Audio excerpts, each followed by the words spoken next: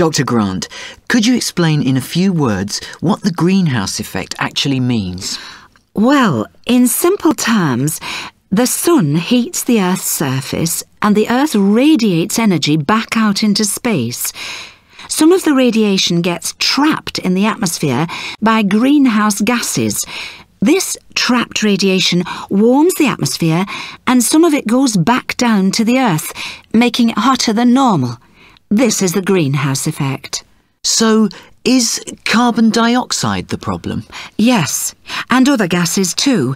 Methane being released from paddy fields, commercial oil and gas from landfills, vegetation left to rot without oxygen.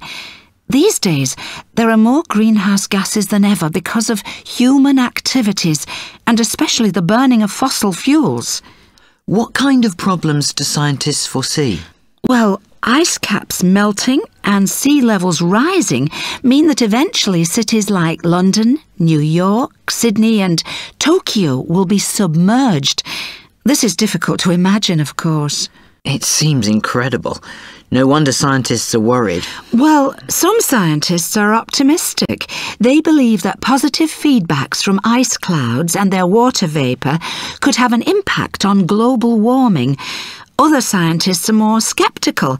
They suspect that we have been wrong in our initial analyses of the situation and might need to go back to the drawing board. So, are you saying that some scientists don't believe in the greenhouse effect? No, I wouldn't go that far. In fact, without the greenhouse effect, the planet would be frozen and no life forms would exist. Is there anything that could protect us from global warming? I'm glad you asked me that. Yes, volcanoes. When a volcano erupts, it throws debris up into the stratosphere. This protects the Earth from solar energy by scattering the sunlight. Of course, the best thing that we can do is to address the problem seriously on a world level. That's where the Kyoto Treaty enters the picture.